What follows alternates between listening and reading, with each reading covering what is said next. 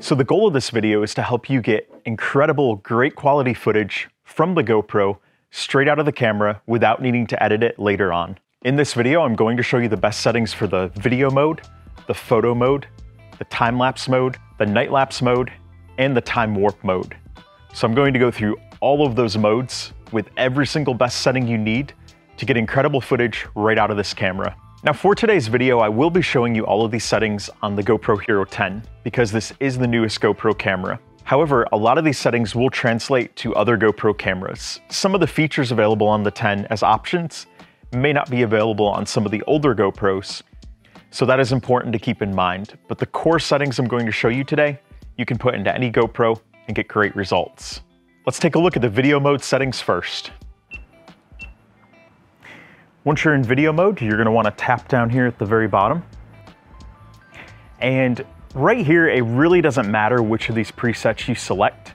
That is entirely up to you. For the sake of today's video, I am going to select standard here at the top. We're going to click on the edit button. And right away, the first setting we're going to change is where it says resolution in frames per second. So generally, the clips that you're going to want to share straight out of the camera, you're going to want to have those in 4K.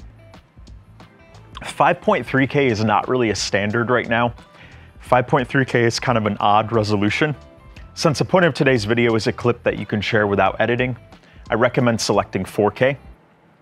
There are use cases where you may want to select 1080p for sharing, but I generally do not recommend 1080p because 1080p is not really getting the best out of this camera. When you do 4K, you're using a lot more of the sensor and you're getting a lot better readout of that full potential of that sensor. So I recommend sticking with 4K. Generally, the frame rate you're going to want to use is either 30 or 24.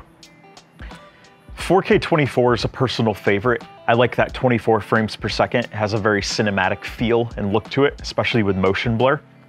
But a lot of folks do use 30 frames per second, and that's more of that television standard. And GoPro footage looks great with 30 frames per second as well. There are use cases for 60 if you want a lot of frames in there. If you're doing something that's like a lot of fast motion, you may want that, where that motion is better seen by your audience. But generally, you're gonna stick with 60, 30, or 24, with 30 or 24 being most common. You could also do 4K 120. Now 4K 120, basically the main purpose for that is if you wanna do a slow motion clip. So if you were filming a clip that you don't necessarily want to edit the color or anything else about later on, but you do still want to be able to slow it down, then you should select 4K 120 because that's going to give you a lot of flexibility with slow motion. Next, we're going to select lens. For lens, I have two recommendations here. Select wide for the lens if you're doing an action scene or a landscape scene, or if you're talking to the camera, and as long as you're centered in the frame, select wide, because it's going to show more of your surroundings around you. If you have something in your footage that you want to be kept straight, let's say you have trees and you don't want them to look like they're bending with that fisheye effect, or if you're in a city urban environment, you don't want the buildings to have that fisheye either, then select a linear, or select a linear with horizon leveling. The linear with horizon leveling is going to give you the best results with linear, provided you're doing something where you want the horizon to stay level. So I do recommend that one. But if you do have something where it doesn't matter if the horizon's level, or you're doing a lot of action, you want your camera to be spinning around, then you could select a linear. The reason I like wide a little bit better than linear for this purpose is because wide is using a little more of the sensor. Linear does introduce a crop to your footage, and that crop is technically not getting a full readout of the sensor like wide or super view would. So I do recommend not using linear unless you have a really good reason to do so. So in this case, I'm gonna put wide because wide is the preference and wide is gonna give best results most of the time. For hypersmooth, you do want to have it on. However, I recommend just having it set to standard for most things you're gonna be doing. If you're gonna be doing a lot of running or really intense action and you really want it to be smooth, I would put this up to high.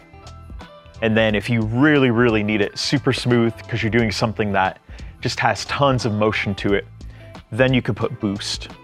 The thing to keep in mind is boost does introduce some cropping into your footage. So I would not use boost unless you absolutely need to. I rarely, if ever, have used boost.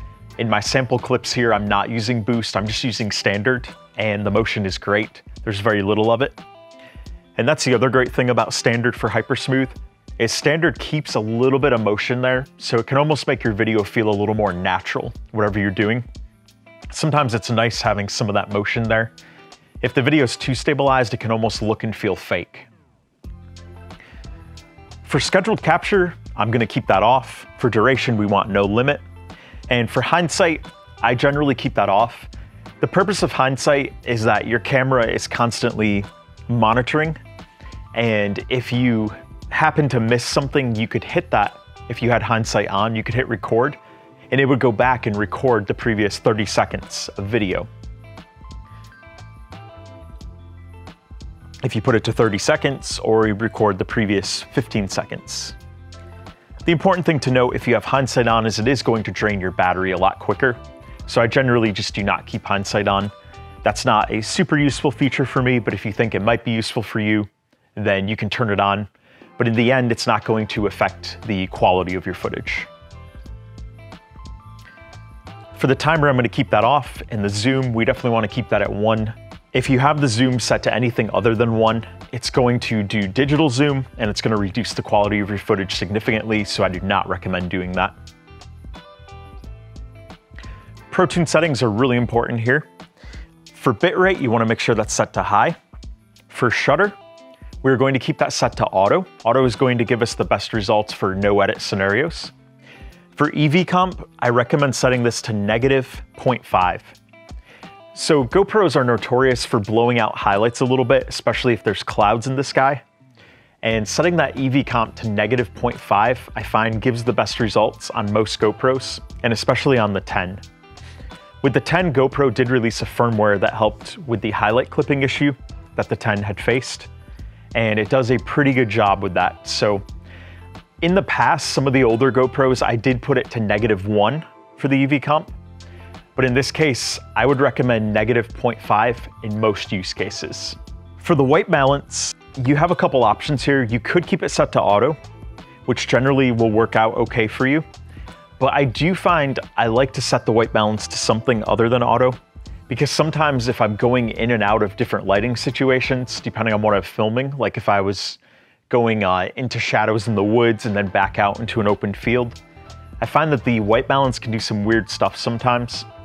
So generally my go-to white balance for normal outdoor daytime filming is 5000K. You could also get away with 5500K and it's going to give you good results. If you are filming at sunrise or sunset, I do recommend setting this to 6500K. That's going to kind of capture that golden lighting with what's called the golden hour. And that's going to really bring that out in your footage. So do 6500K if you're doing sunrise, sunset. But otherwise, put this back to 5000K for best results. For the ISO min, keep that at 100. The GoPro will default to the lowest possible ISO, getting you the best possible footage depending on your lighting. And then for the ISO max, set that to 800. 800 is the highest I would ever want to go in the ISO max. Otherwise, you're going to start to get a lot of noise in your footage, and it's not going to look good.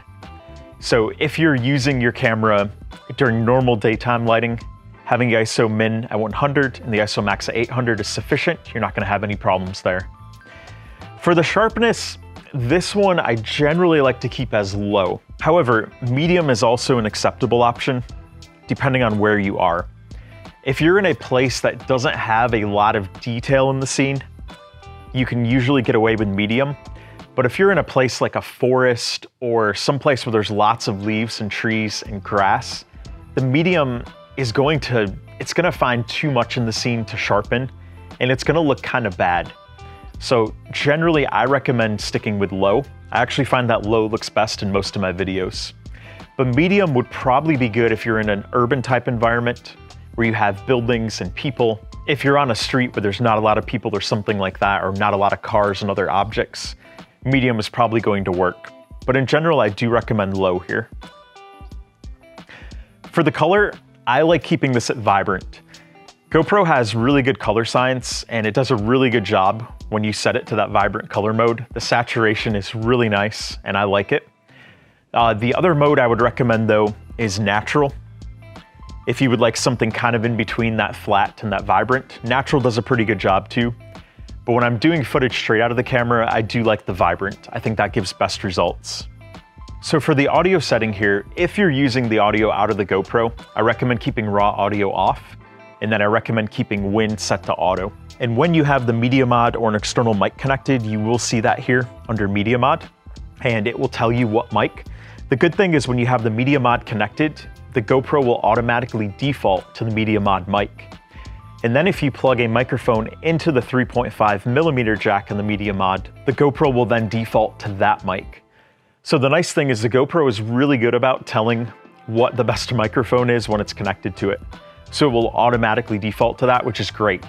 Because there have been times where I forgot to check that, and then I found out later on, okay, great, my GoPro defaulted right away to that. So, like I said, I highly recommend using at least the media mod, because you want that nice audio to go with that nice clip. You don't want to have to edit your audio either, since the goal here is no edit footage.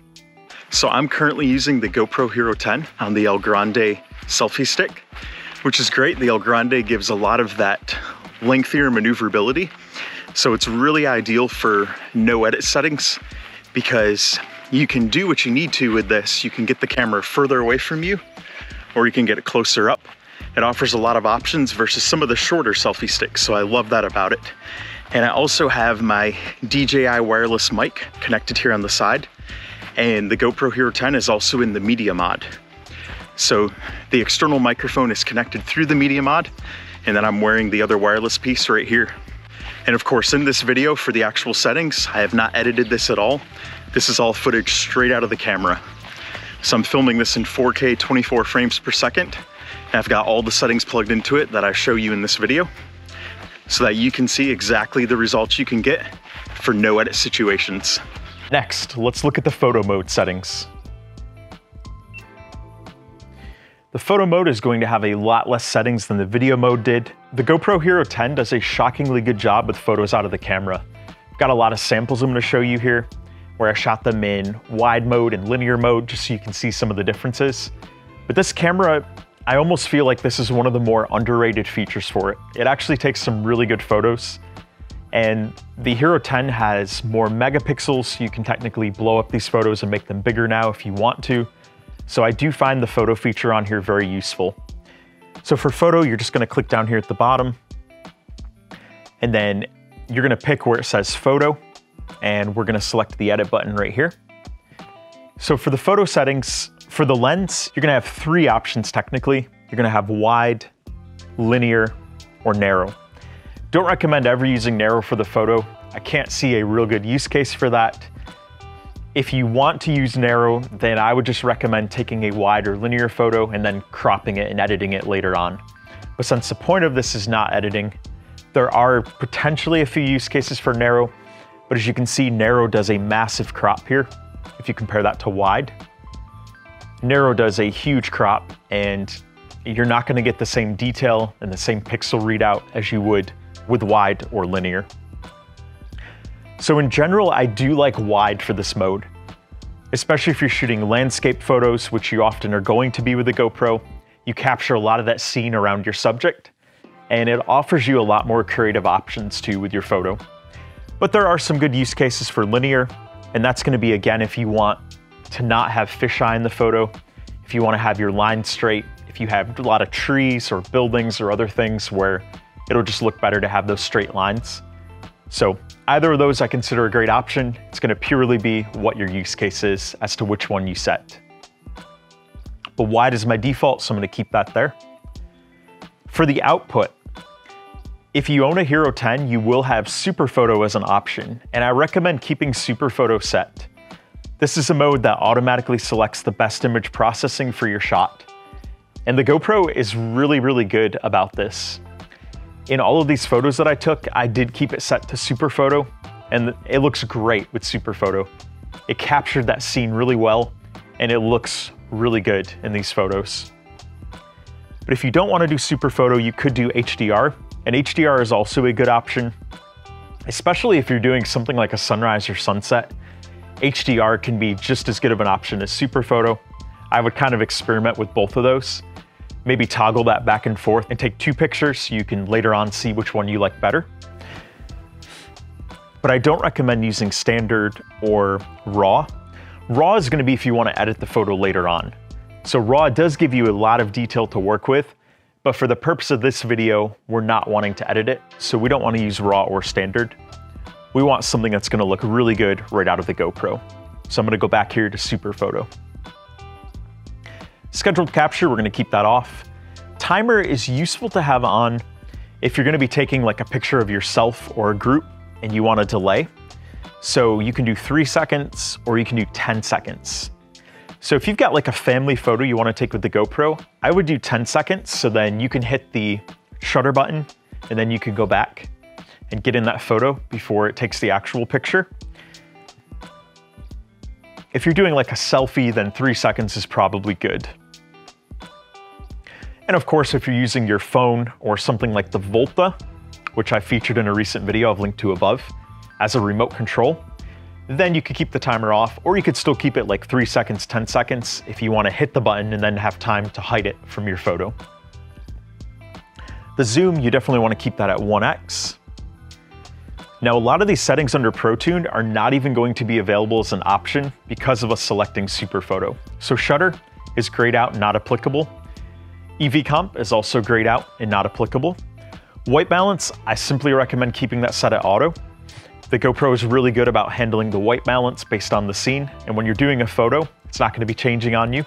It's going to be captured in that moment in time in the photo. ISO min is also not applicable. ISO max is not applicable either. For sharpness, you've got the 2 options that I recommend. You can either do medium or low. Either one is going to give you good results, but if you want a little bit more detail in your photo, I recommend sticking with medium. In this case, for photos, I do generally recommend medium. I think it gives the best results. Even if you're in the woods or a field, it's good because it captures enough detail without it being too much. But I do not recommend high. I think high in most cases is too sharp. And I find with low that I think low is almost a little bit too soft in the photo. So for this case, I do recommend medium. And color is also grayed out, so that is not an option when you're doing super photo either. And then the shortcuts down here will not apply. Also, I want to mention if you select HDR for the output, these options down here will also be grayed out. So regardless of whether you do super photo or HDR, you do not have to configure any of these options down here, other than the white balance and the sharpness. Next, we're going to go through the time-lapse settings. And I'm going to show you the time-lapse first, and then we'll do the night lapse and the time warp, since those are all available under the same mode. For the time-lapse settings, you're going to want to click right here at the edit button next to time-lapse.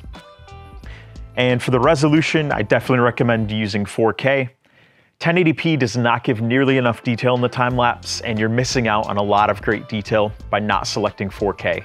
So definitely select 4K for your resolution there. If you have a use case where you'd like it to be 4:3, more like a photo for your time-lapse, you can select that up there as well.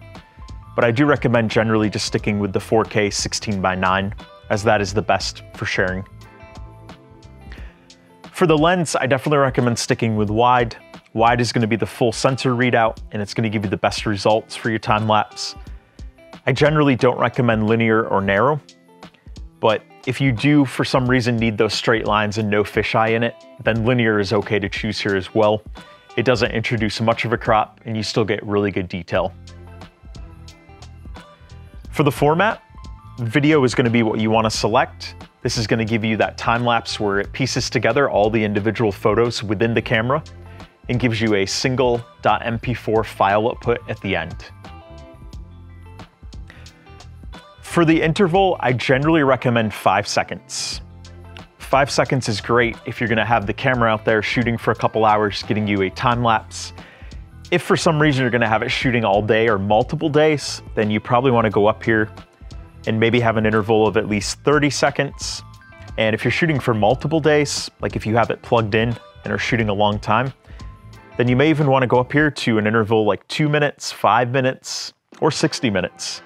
So that would be applicable, like let's say you're shooting a job site where you're building a house or you're excavating for a house. Having an interval like that, where it takes a picture every couple minutes or every hour, could be useful. But if I'm doing a time lapse like I typically do during the day where I'm capturing a landscape with the sky, then 5 seconds is my go-to default interval. For the scheduled capture, I'm going to keep that off. For the duration, I'm going to keep it set to no limit. For the timer, I'm going to keep that off. And the zoom, I'm going to keep that at 1. Pro-tune settings are really important here for time lapses. You want to make sure you have the bitrate set to high. You want to have the EV comp set to -0.5. That's going to be good anytime during the day when you're out there shooting a time lapse. That's going to help make sure you get all those rich details in the sky and the clouds. And if you're doing a sunset, if you have it set to 0, it's going to overblow some of those highlights potentially, especially if you're looking into the sun. And if you have it set to -1, I think it's a little bit too dark for that compensation. So on the Hero 10 at least, I like the -0.5. For the white balance, in the daytime, I'm generally going to recommend you keep this at 5000K or 5500K. But if you are doing a sunset or a sunrise, put it to 6500K. You will not be disappointed. That will really bring out a lot of those rich colors that occur that time of day. For the ISO min, I recommend keeping that set to 100. And for the ISO max, if you were doing something like a sunrise or a sunset, I recommend setting it to the same as the min. And the reason for that, it's not going to go changing the ISO on you like as it gets darker with the sunset. It's going to keep it at 100, so you're going to have that nice gradual fade to black. And that's going to be a great way to end your sunset time lapse. I recommend for those that you wait until it's completely dark out before stopping your GoPro. And the same thing with sunrise. If you really want to capture a great sunrise time lapse, I recommend getting your GoPro out there and set up before the sun starts rising. Ideally when it's still dark. And that's where if you have the ISO set to 100, it's going to gradually get brighter with the natural lighting. It's not going to be the ISO boosting the brightness. But if you're doing a time lapse during the middle of the day, you also should be fine with the 100 set there. The only exception would be if it's a dark day or a really cloudy overcast day, then you may want to boost these a little bit to 200 or 400. But for a great quality time lapse, you want to keep the ISO min and max the same. That is one of those great secrets that doesn't get talked about a lot, but it makes a big difference. You don't want the ISO changing on you in the middle of a time lapse. It can look really weird and almost cause a flickering sensation in there. For the sharpness, for a good time lapse, I recommend keeping it at medium. You want it to capture a certain amount of detail there without it being too sharp, but you also don't want it to be too soft, which would be the case of low. So I recommend sharpness medium. And then color, I highly recommend vibrant or natural. Vibrant is great if you're doing a sky and clouds or a sunrise and a sunset. So in general, I do recommend vibrant. But there are some use cases where you may want to use natural, and that's going to be great as well. I don't recommend flat because the point of this is to have footage not to edit, and flat is going to have just too little color present in it. So vibrant is my go-to here. And then the shortcuts down here will not apply. Next, we're going to take a look at this night lapse mode. So night lapse is going to be right here below time lapse. We're going to click edit there. And you will see some options that are grayed out here. So what you need to do for format is you need to change it to video, and then the options become available.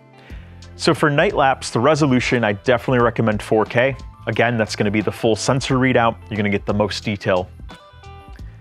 For format, it of course is going to be video. For lens, I recommend wide. I don't recommend anything else unless you're doing a night lapse in a city or with a lot of trees around where you don't want the fisheye, in which case you could change this to linear, but we're going to keep it wide. For interval, you can keep that at auto because the way we're going to control our interval is through the shutter. Whatever I set the shutter speed here to is what the interval is by default going to be. So if you were filming a night sky and there is a bright full moon in the sky, You can put the interval to 15 seconds and that's gonna serve you well. But if you're doing a night sky and it's fully dark, there's no moon, you wanna capture stars in the Milky Way, you want to boost this to 30 seconds because you want that shutter open as long as it can be to capture as much light as possible. You want it to get all the light from those individual stars. So 30 seconds is gonna be your default there. If you've got a sky where maybe it's like a half moon or less and you're facing the moon, you could put this to something like 20 seconds. I find 20 is often one of my go-to intervals here. 20 seconds is also good if you've got some artificial lighting in there. Like if you live in suburbs or you're close to a city, you may want to use 20 seconds as well. So it is important to play around with this a bit so that you get a feel for what results you like best. So I'm going to go to my default here of 20 seconds. Scheduled capture can be off, duration no limit. Timer, 3 seconds is great if when you initially start it, you hit the button, it gives you time to get back so there's not the camera shaking after you push the button since it is a night lapse. So I recommend keeping that at 3 seconds. Zoom you want to keep at 1. For ProTune, you want to put the bitrate up to high. We want to get the highest quality readout. EV comp will not apply, that'll be grayed out. For the white balance, since it is a night lapse, I generally recommend setting this to somewhere between 3200K and 4000K. Either of those are great. I generally prefer 4000K. I like the lighting and the tones it does in the sky, but 3200K is great as well for a night lapse. For the ISO min, I recommend setting this to either 800 or 1600. I don't recommend going above 1600 to 32. It's gonna have way too much noise. In general, I only recommend going to 1600 if you're doing a fully dark sky where you wanna capture like the Milky Way and a lot of stars. But if you're near a city or in suburbs or you have a lot of artificial lighting in the scene, 800 is generally going to be fine. 800 is also good if you have a bright full moon in the sky. That's gonna also give you good results.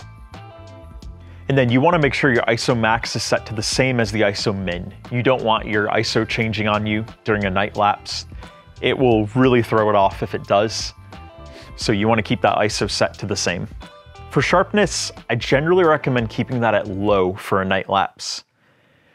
When this GoPro is shooting in low lighting with a smaller sensor, you don't want too much sharpness at nighttime because it's going to lock onto things and it's gonna cause kind of a selective sharpness in your scene and it's not gonna look great. So you generally wanna keep sharpness of low. It helps soften out things a little and it helps it look a little bit better while minimizing some of that noise.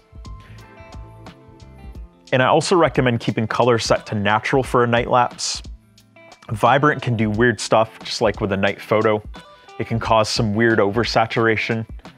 And then if you do flat, I find that has too little color in it, so I like to do the middle of the road and go natural.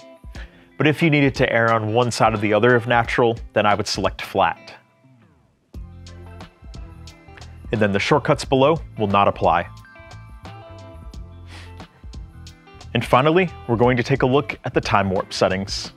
For time warp, we're gonna select edit right here. So for resolution, once again, I recommend having that set at 4K. It's gonna give you the full readout of the sensor and it's gonna look great. For the lens, I would use either wide or linear. You could also do linear plus horizon leveling if you're in a situation where you wanna keep that horizon extra level. In fact, if you are using linear, I do recommend horizon leveling because it will help your time warp look even smoother. But if you're not using linear, then you wanna have wide up here at the top. I generally prefer wide for this because it captures more of the scene going on around me, off to the sides. For the speed, definitely recommend keeping auto set here. The camera does a great job with time warp on figuring out the speed. For the speed ramp, you're gonna have this option during your time warp where you can select it if you wanna toggle to real speed for a time during it, and then you can hit it again and it'll go back to the time warp. It's a neat feature. I recommend keeping it available for real speed. You also have the half speed option if you want to, but I recommend doing real speed. Scheduled capture, we wanna have that off. For the duration, we wanna have no limit. You're gonna be in control of how long that goes. For the timer, we want that off, and the zoom, we want that at 1x. For the Pro Tune settings, we want to have that EV comp set to -0.5. It's going to give you the best results with the highlights. For the white balance, if you're shooting it during the daytime, you want to have that set to 5000K. If you're shooting it at sunrise or sunset, then you could keep it set to 6500K for best results. For the ISO min, you want to keep that set to 100, and then the ISO max, you want to keep that set at 800. Basically, time warp, we want to treat it more like a video clip than a time lapse. For sharpness, you can put that at low or medium. It's going to depend on where you're filming. Similar to what I mentioned with the video, if you're around a lot of trees and grass, then you may want to keep it set to low. But if you're in a city and there's not a lot of people, there's lots of big buildings, I think medium is going to look best for you. Color, definitely set that to vibrant. You could also set it to natural, but vibrant is going to give you those real rich colors and it's going to look best. And technically, there is sound during a time warp. So for that, if you're going to use any of the audio from it, I recommend keeping wind set to auto for best results. And then shortcuts down here will not apply.